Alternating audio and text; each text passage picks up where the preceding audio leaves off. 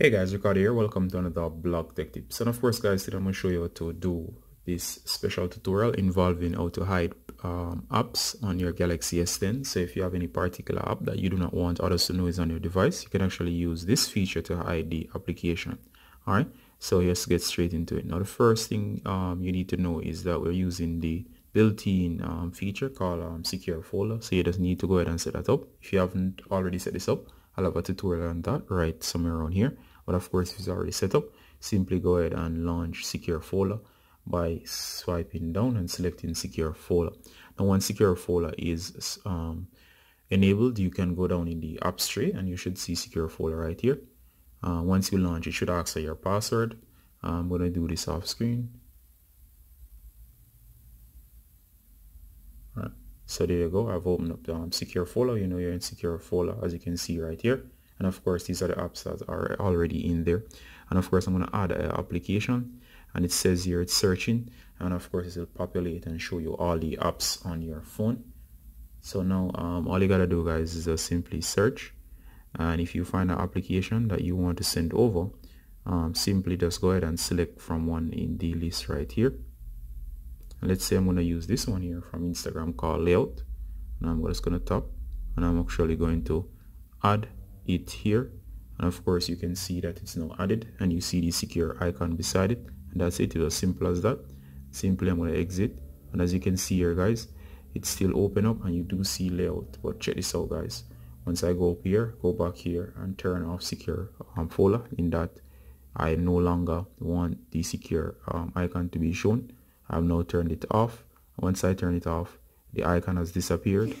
Alright, so of course the icon is going to be still there, but what I'm going to do is uninstall this particular one. And of course I've uninstalled the Layout app. Check this out, guys. What I'm going to do here is I'm going to re-enable secure folder, show folder. Done. And of course once I do that, it has come back. Launch. And I'm going to enter. There you go. Notice although I've uninstalled the application, the icon is still here. Let's see if it still works. There you go. It still works here. And what does that mean is that it does keep a separate version of the application. So what you have here is just another version. Alright.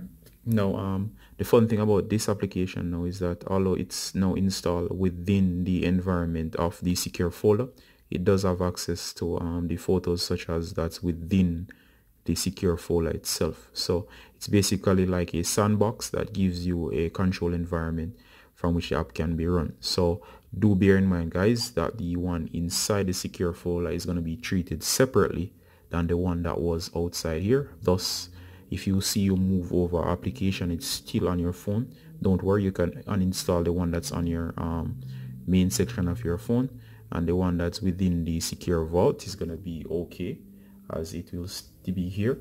And of course, as you see here, the application cannot be found anywhere on here, but of course it's within the secure folder over here that you can actually hide at any time. Notice it's now gone, and of course it cannot be found anywhere else but within the secure folder. And of course you can actually remove it from the secure folder and install it otherwise back to your main folder if you want. It's quite easy, or you can have two different instances of the app, but in most cases you'll only need one instance of the app within the secure folder. And of course from within the secure folder you can move applications over, or you can install them directly to the folder itself.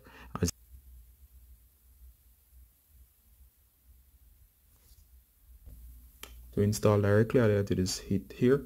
And of course you see the two main app stores. You can actually select from either of these app stores and install directly to the secure folder without having it installed on the main part of your phone. And of course, guys, that covers just about everything about how to hide apps or hide private apps on the Galaxy S10, S10 Plus, S10e. Alright guys, we gotta go and saying bye until next time. Bye.